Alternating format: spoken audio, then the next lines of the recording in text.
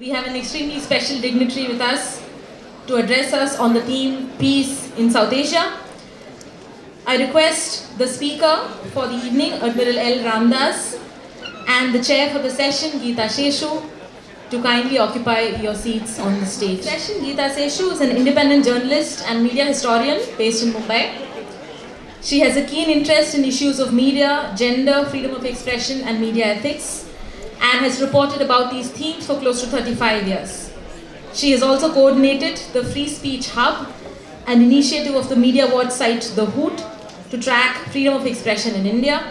Admiral Ramdas served as the Chief of the Naval Staff of the Indian Navy from 1990 to 1993.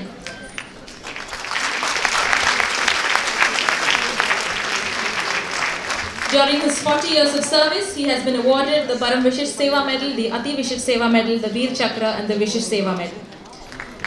Admiral Ramdas has been a consistent voice of peace and reason in the political military context of South Asia and has made stellar contributions to this end.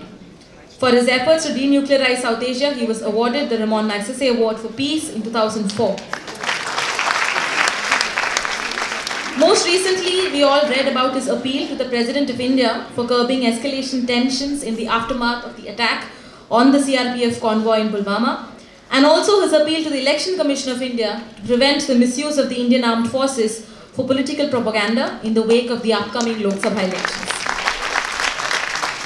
He is here to speak to us as we are in the middle of an extremely tense military situation in the subcontinent on a theme he has held dear for decades, peace in South Asia. Savarkar wrote to all his followers, Hinduize all politics and militarize Hindudom, and resurrection of our Hindu nation is bound to follow. And if you think of what he said, this is exactly what is happening. This is exactly what we are seeing today. And in just about the last few weeks, we have seen these drums of war, the kind of militarization that has blatantly taken place and has crept up on us perhaps and is like a juggernaut today. So where do we even begin to talk about something like peace in South Asia? There is a scenario which we see today where the drums of war are being beaten very, very loudly on nighttime television.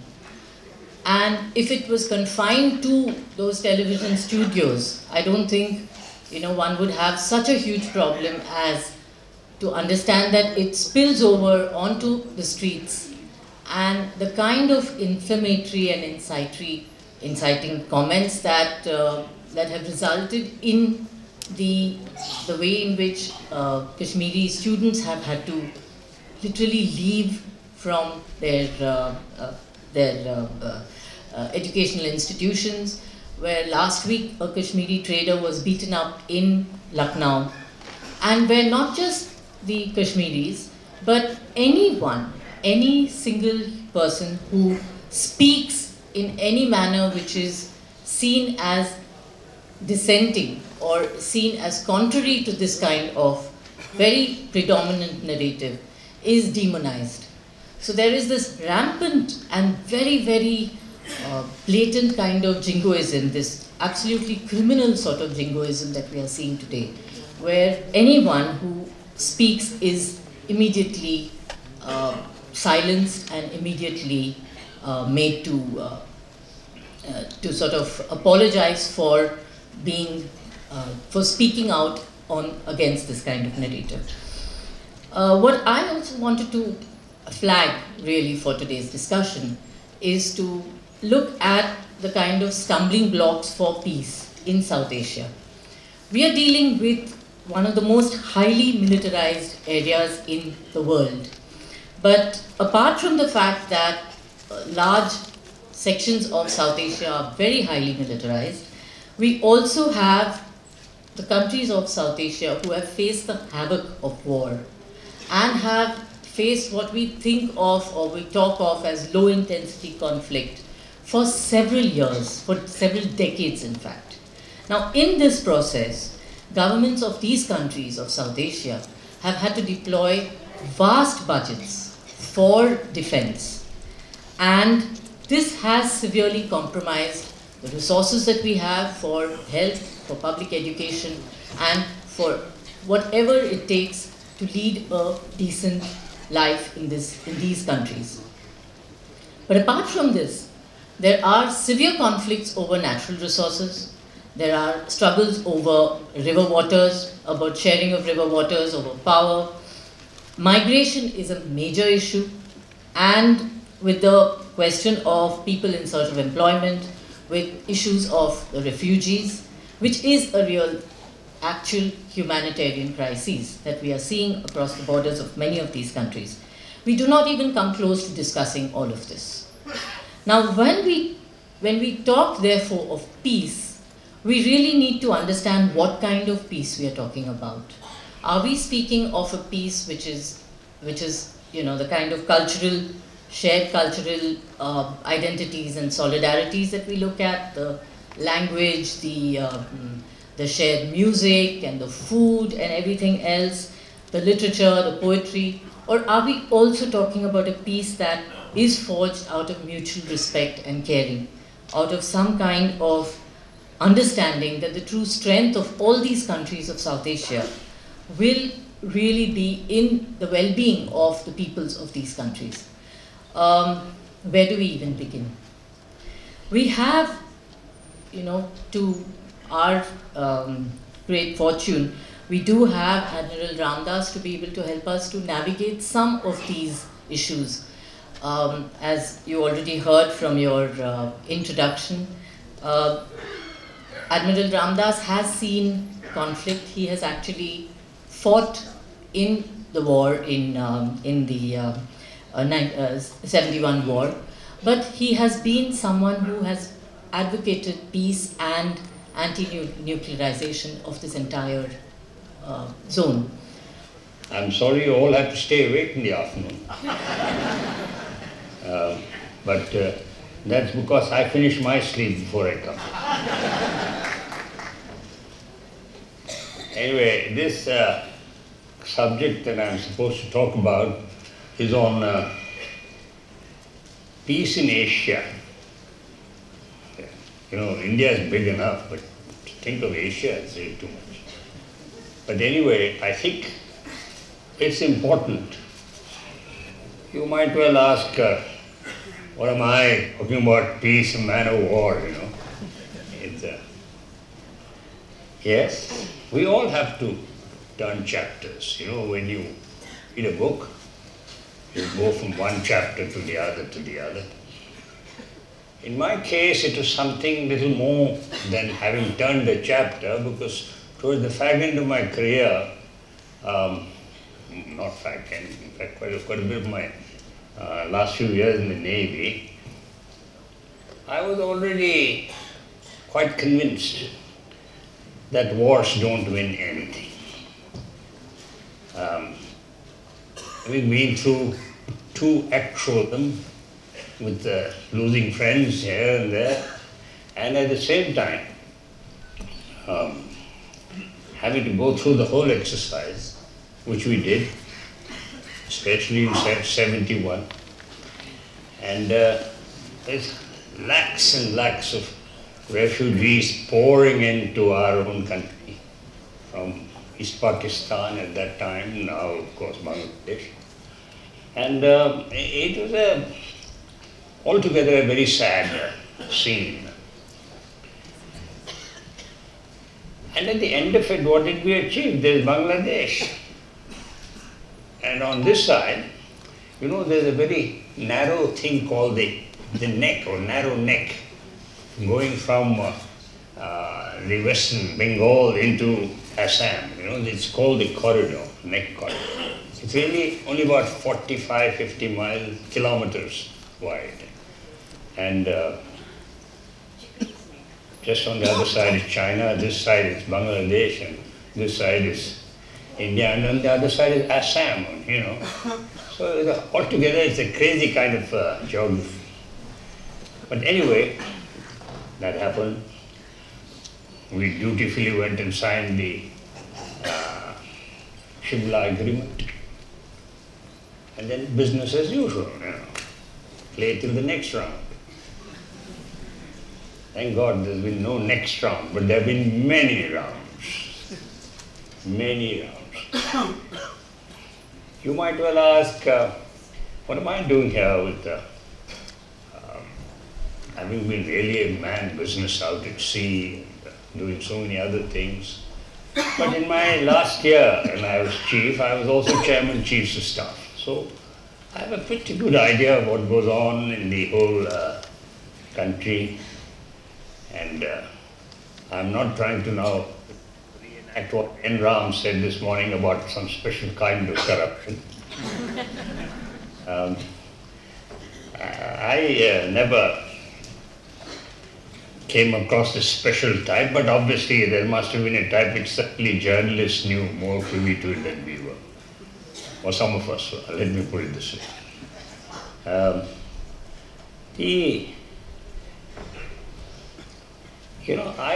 I felt that this war do nothing, and we spent so much money on so many things, and to show no ill feelings, I even had women joining the Navy in my time, which is a good thing.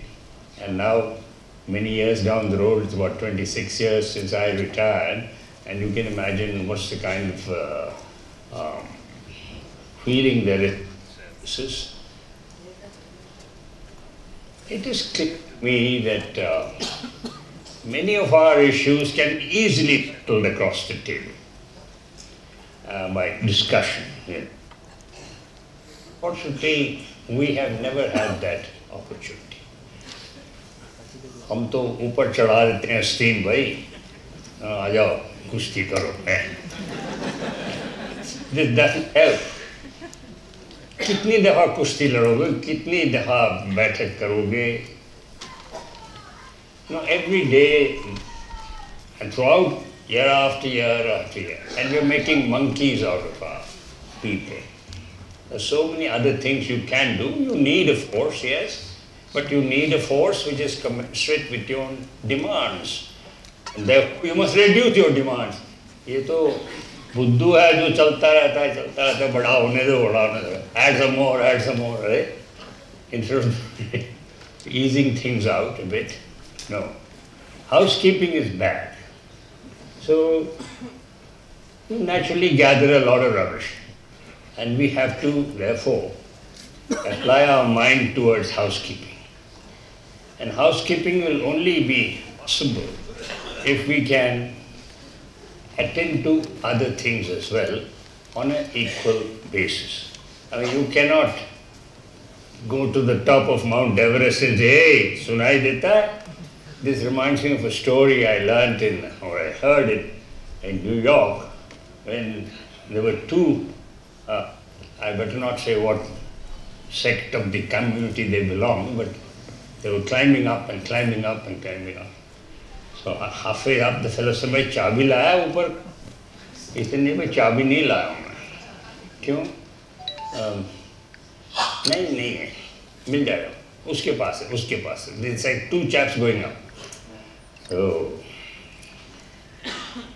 finally, when he got there, he said, क्या हो गया अभी? तो he says, नहीं यार मैं तो भूल गया हूँ. कहता भूल गया? He had climbed about 100 stories, you see. He looked from the terrace, he said, तो देखो लग गया. It's in Punjabi, sorry. देखो लगा. So he had a look and said, "Hoy," he's shouting. कुछ नहीं सुना दिया उसको. नीचे जो खड़ा हुआ स्ट्रीट में. उसने कहा ऊपर देख के, यार ये तो नहीं सुना. कहता है मैंने दूरबीन फैलाई. You know, he wanted it. So he looked at him and said, "Hoy, बोल से इधर आओ." You know.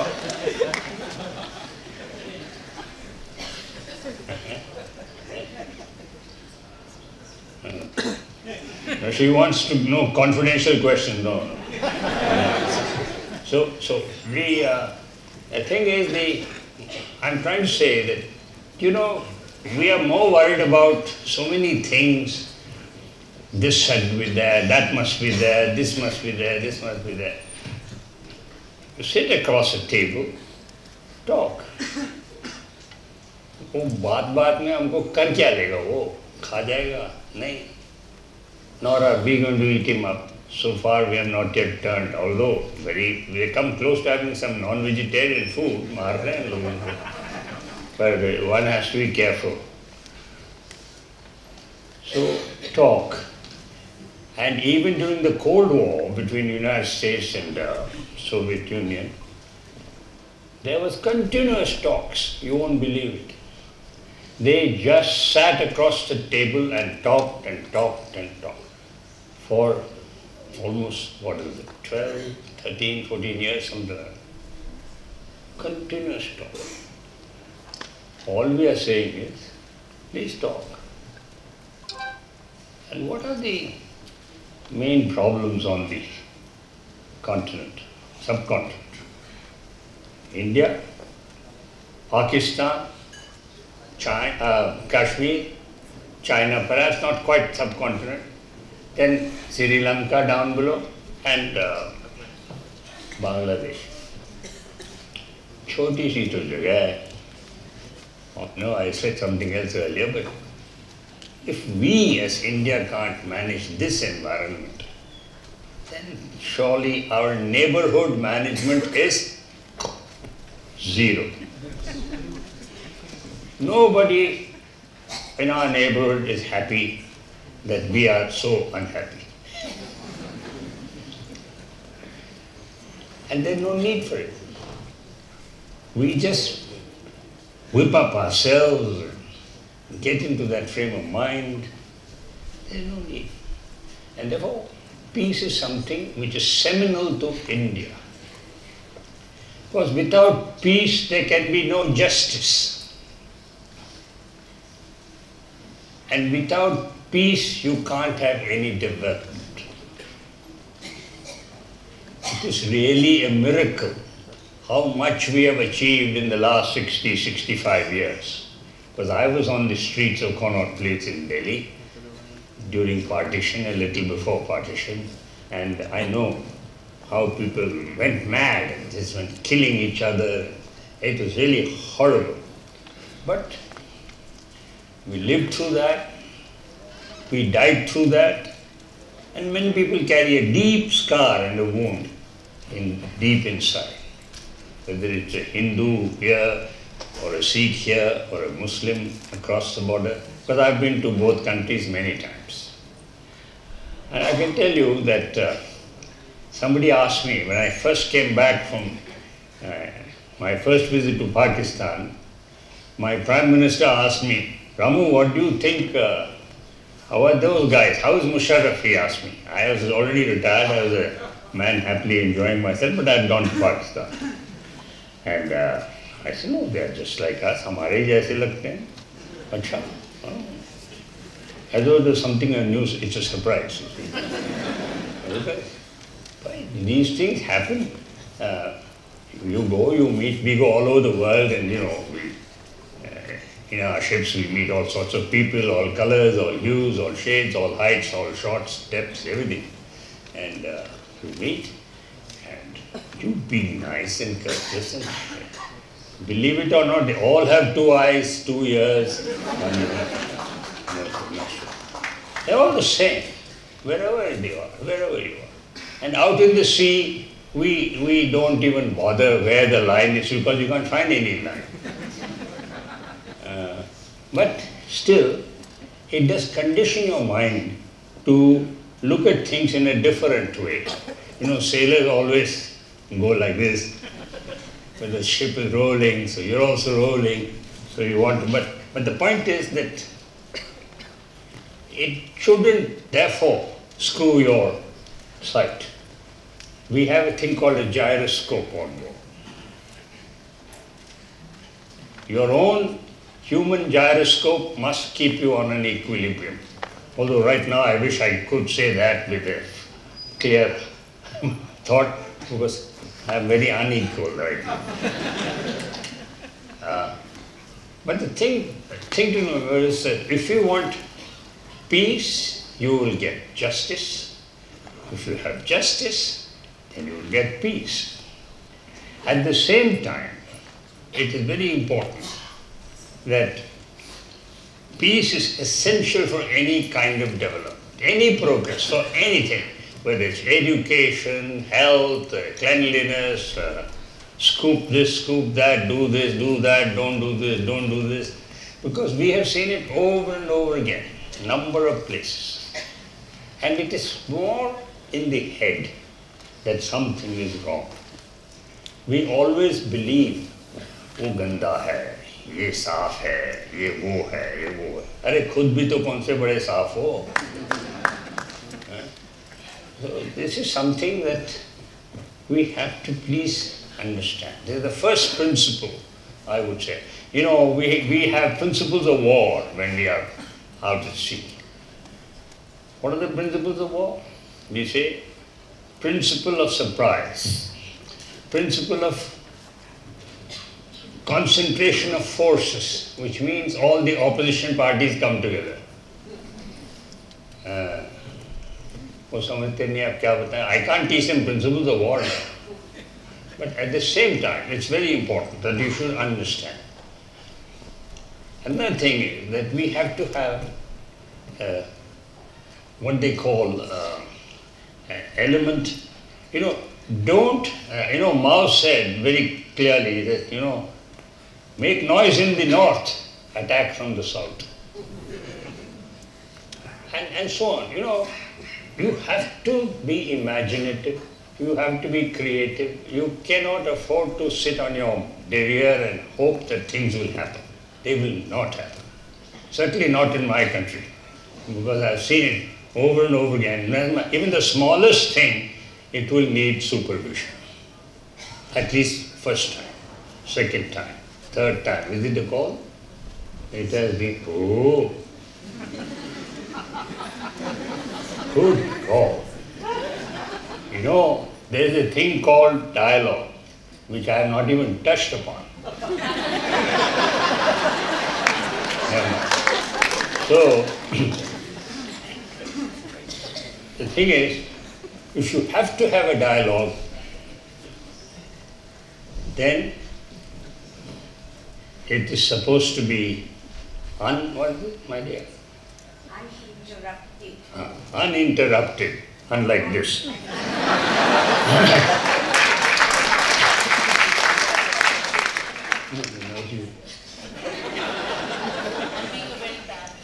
Uninterruptible also.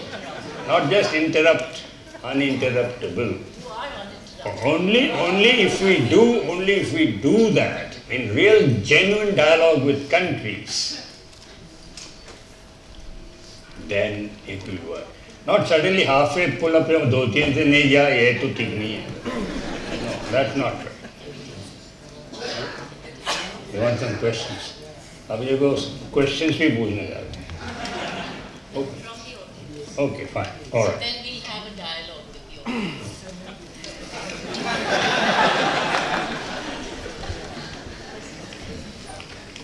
Yeah, please. One small thing I forgot. It should have been at the beginning of my talk, but I forgot. Which is that, I woke up this morning feeling very good because my wife made the best announcement I could have ever wished for. I had written day before yesterday to the Chief Election Commissioner about, don't parade all these military men looking smart and fierce and this, that and the other in your wretched posters for electioneering and so on. Because I had seen, a friend of mine had seen one just outside Sassoon Dock in Bombay. Another one had seen a couple in Delhi. You might have seen some photographs. But this late last night, and I had gone to sleep, apparently there was an announcement from the Chief Election Commissioner's office that no tasveers of Faujis in uniform will be put on any of these campaigns.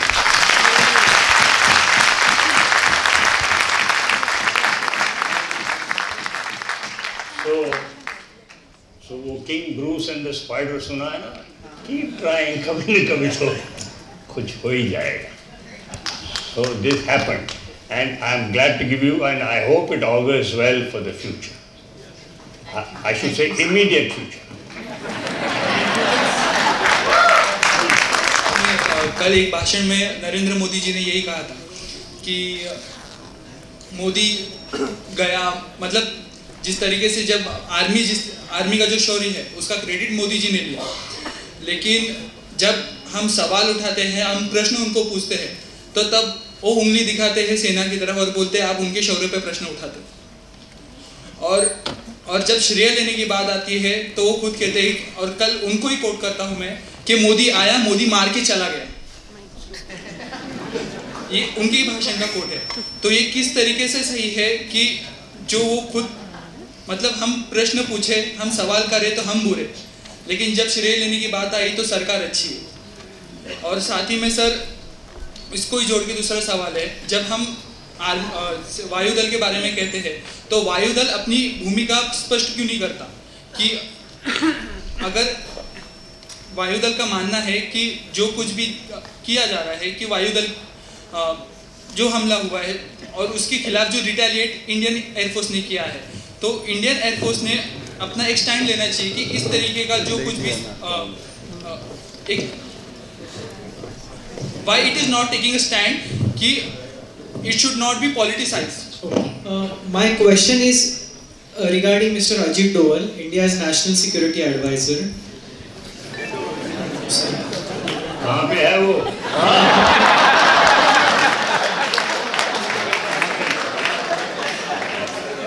My question is regarding Mr. Ajit Doval, India's National Security Advisor. I just want to ask that he has said that we should adopt new doctrine which is called offensive defense. Is it feasible? Never before in global history, before 26 February, a nuclear power's military aircraft intruded into the airspace of another nuclear power. This, it spins out of hand and it triggers a nuclear holocaust. What is it? And India did exactly that. What is your comment on Nuclear holocaust. It seems to be very honky-dory that peace is very necessary thing for two countries or between any countries. But one great person has said that war is the prerequisite of the peace. So in this case actually, one narrative is not the suffice because one thing is always said that Mr. Modi is playing his cards in election. But if something went wrong, he would have to take the responsibility. No person can take the credit if not take the credit if he is not accountable to anything. So if he can take the credit, he can, because he was criticized for the 40 army men were killed and he was asked to show the 56 inches Sina. This is a little repetitive because it's also been asked in a similar manner by someone. So I'll allow one more question. Yes, from you, behind you only. Hello, a very good afternoon. Sir, you mentioned about having a sustained and uninterruptible. I'm here. Yeah, you talked about having a very sustained and uninterruptible dialogue with Pakistan. And if we have to go by the past, could you give us examples that we have had good dialogues with Pakistan and that has yielded results and which could serve as template for the future? That's all. Thank you. He was speaking of uninterrupted dialogue with during the Cold War. Yeah, but could we have had such dialogues in the past with Pakistan? Where would be the example for Pakistan? Yeah. Mohit Bhagavat claimed that he can mobilize the Swayamsevaks in 3 days to fight the enemy country. So what is your take on that? I think you have raised a lot of turbulence indeed. But since this is a bouquet of questions, and you heard Mr. Javed Akhtar say, "Har ek phool alag alag hota." So, although I understand, I appreciate the questions are different, but 2 or 3 things I had overlooked, but now that the questions have come, I better say something. We're all talking about the nuclear exchange or likely exchange that could be happened. It could have, because when any aeroplane breaks my airspace, whether it is here or out at sea, it means you have violated my airspace. You may say I came chasing after this fellow and I came chasing after that robber and all that. But the point is you have violated my airspace. So now it could have resulted in anything. Particularly since we were and we are both countries armed with nuclear mass destruction weapons, so-called tactical weapons, and so-called, I won't say so-called. We have a submarine launched strategic ballistic missile. Now, we have tremendous capability. We can destroy this whole planet 20 times. But I'm sure you and I don't want to do that. So, but you still run the risks. I won't go into more detail right now. There's a thing called fire on command and there is one fire on launch. So if you get enough time between launch and the actual thing landing on your, then we will all be vaporized. We'll get free elevation. And please don't think that this is a joke because it is too serious. People from Hiroshima are still struggling. Hibakushas who come from there. Let us not underestimate the nuclear weapon. It is deadly, deadly serious. If one had dropped near Bombay, Bombay would have been said, adios. छुट्टी हो जाती आपके हमारी lecture भी खत्म हो जाएगी.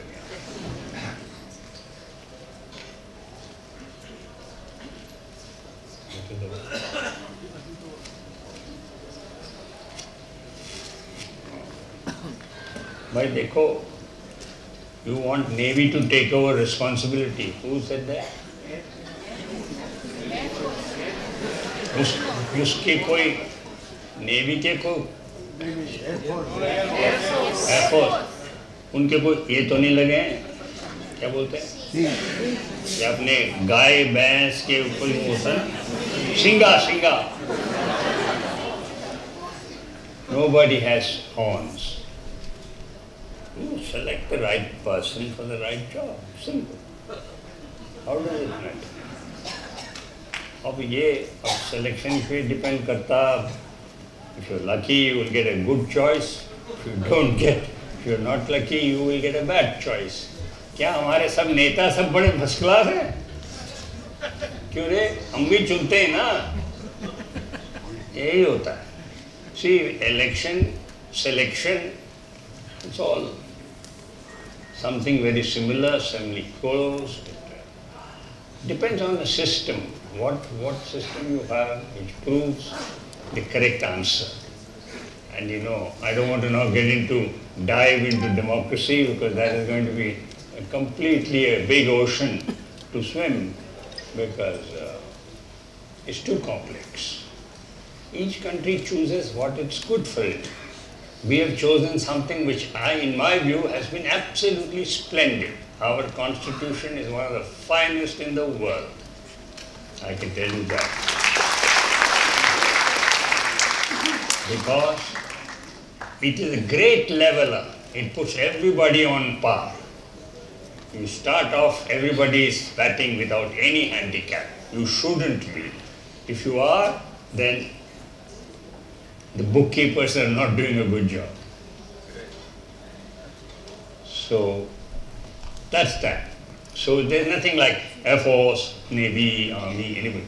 Whoever. We've all got strategic weapons. We have a strategic command, a chief of the strategic command at the moment. Clearly, it is better that the guy is sitting ashore rather than sitting on a submarine. You understand why? Because submarine is what they call a survival strike capability. Your whole country can be gone, but that submarine will be all right in the Sundara. That's where I'm going to be.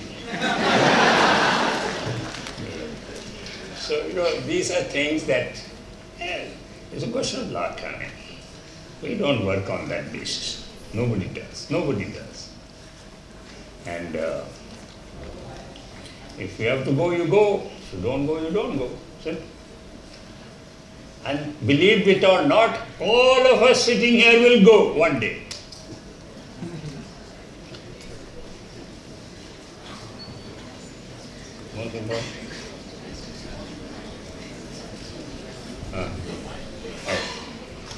We're talking about principle for peace. She reminded me. At one time, good 10, 15 years ago, I thought I will write about principles of peace. Then I refrained. I said, I'm too young and too much of a novice to do anything. I said, I need much more experience and interaction with people, people with that much more experience and knowledge. And I will say that I moved in that direction, then I stepped back, because I felt that it's not being true to that task. Because I think, see, the principles of war are one thing, that is how to win a battle for whatever circumstances you're given. And the principles of war will more or less, it doesn't mean you have to actually take out a saber and go rattling. But it does mean that you have to follow certain principles, understanding. Peace too, you have to follow certain principles. The basic overriding principle for peace is that you want to make peace. You genuinely believe in peace. That is very important.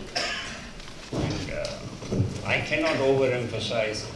See, once you have shown a will to do something, it will happen. Believe me, it will happen. You may miss it maybe once in blue moon, but it will happen if you are determined to get it. It is like you just wish yourself to get it, and you will get it. Because at the moment what happens is, very few people really apply themselves to what they have chosen to do. And if you don't do that, you don't succeed. Thank you. Thank you so much. You are absolutely right. We have these countries which are armed to the teeth, and we still have to choose peace, and that is something that we should really want to choose. And I think that's absolutely the most important thing for all of us here who have been listening in on this discussion. Thank you so much, and I'm sure there are a lot of other questions that people will ask you later, but for the moment,